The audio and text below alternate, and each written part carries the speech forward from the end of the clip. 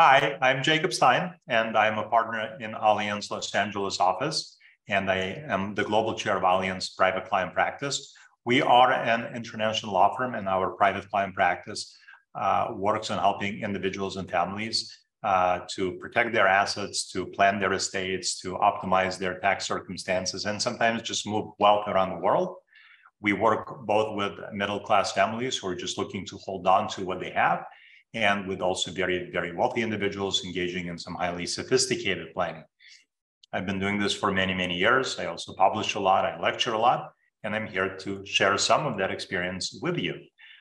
So in today's reel, we will talk about the intersection of estate planning and asset protection planning. So two fairly separate and distinct goals. In estate planning, our goal is to just arrange our family's affairs, right? To make sure that assets are not subject to probate, to take care of an event of incapacity, right? If God forbid something happens to us, make sure that someone can continue to run our affairs, manage our business, take care of our assets, maybe appoint guardians for a minor child, and then of course provide how and when assets will go to our heirs. That's estate planning. Asset protection planning is a very specific set of objectives, which is we would like to protect assets from claims of creditors. Right, so very different to estate planning.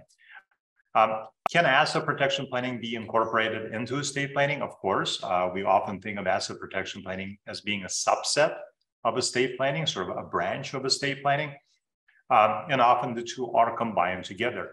So there are a lot of structures that are commonly used in estate planning, especially in estate tax planning, right, where our goal is to reduce the estate tax that our clients are subject to, and then using those same structures to protect assets from claims of creditors.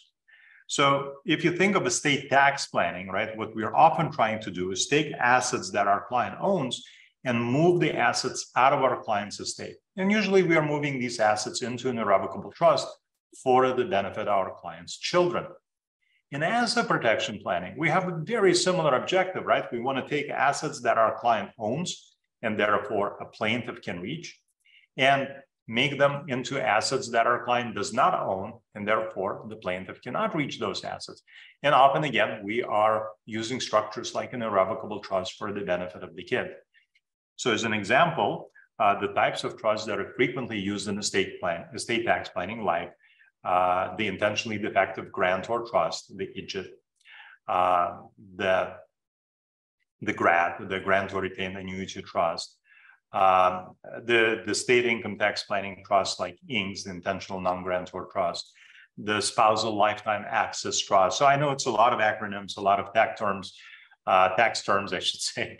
But these trusts are very frequently used in estate tax planning. And because these trusts are irrevocable and they are set up for the benefit of a third party, usually the kids, they work as great asset protection tools. For an asset protection trust, to have a good asset protection trust, we want a trust that is irrevocable and that contains a spendthrift clause, which most trusts do nowadays. And it is established for the benefit of a third party, meaning someone other than our client, perhaps the client's children. So there's this significant overlap between estate planning and asset protection planning. What you do need to be aware of is that the structure that is most commonly used in estate planning, namely the revocable living trust, right, the family trust, is not used in asset protection planning, because when the trust is revocable, there is no asset protection planning benefit to that trust. And very often clients will come to us and say, Jacob, why did my estate planning attorney recommend the living trust to me? It is revocable. It does not protect my assets. Now I'm being sued and I discovered that my trust is not helping me. Why did my attorney not recommend an irrevocable trust? And the quick answer is, I don't know. Maybe they should have, right? But often you have to remember that lawyers may have a bit of a tunnel vision, right? If you go to an estate planning lawyer, you are likely will get an estate planning structure. If you go to an asset protection planning lawyer, you will get an asset protection structure, right? If you go to a corporate lawyer, you're going to get a corporate structure. So you have to keep that in mind, that lawyers are so usually focused on their areas of expertise, they just may not be thinking about your other needs. And I think it is very, very important to integrate, for many of our clients, asset protection planning into estate planning. And it's very possible it should be done. I'm Jacob Stein, and if you have any questions on estate planning or asset protection planning, please reach out. I will be happy to speak to you. Thanks for listening.